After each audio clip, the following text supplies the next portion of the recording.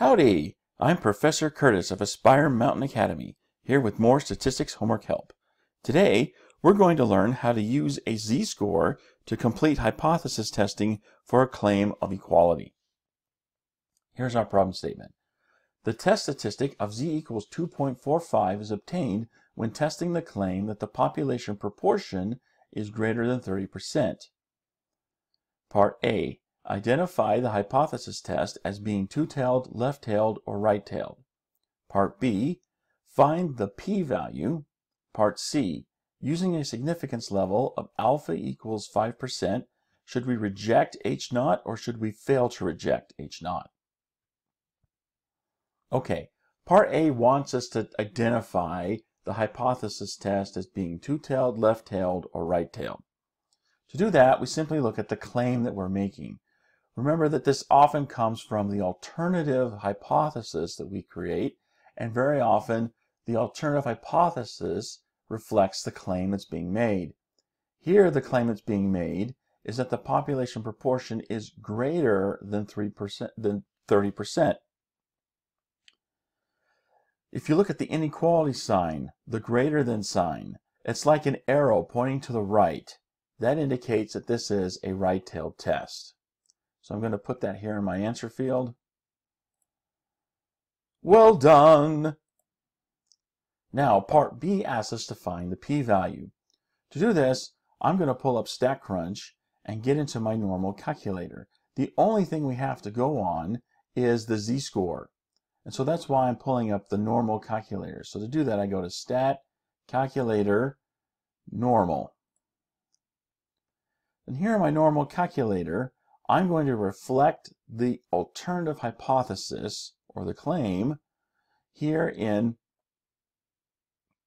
my problem statement. But in order to do that, I have to do that through the z-score. Notice the default values that come up in my normal calculator are for the standard normal distribution. This is what we want, so I'm going to leave those values alone. Then here in my probability fields down below, I'm going to make sure that this inequality sign matches the tests that I'm running. Part A, we concluded that we're doing a right-tailed test. So that means this inequality sign needs to be greater than or equal to. Here in the next field, I'm going to put the z-score that they give me. And now I press compute. And this area underneath the curve that's shaded in red on your normal calculator is this number here, 0.007, and that is the p-value. So I'm going to put that here in my answer field.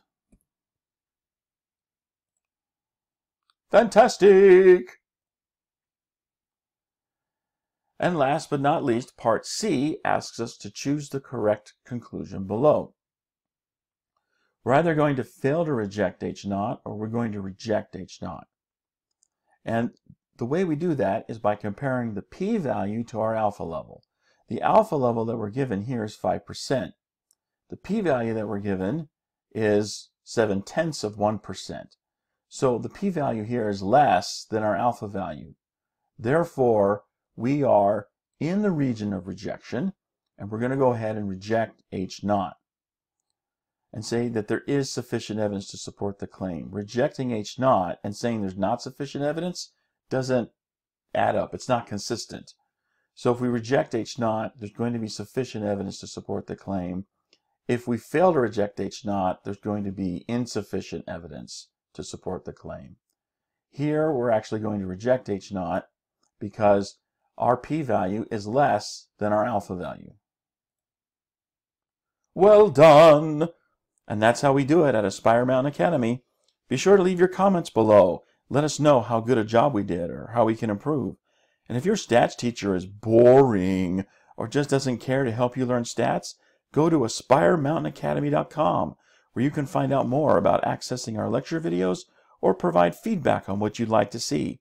Thanks for watching. We'll see you in the next video.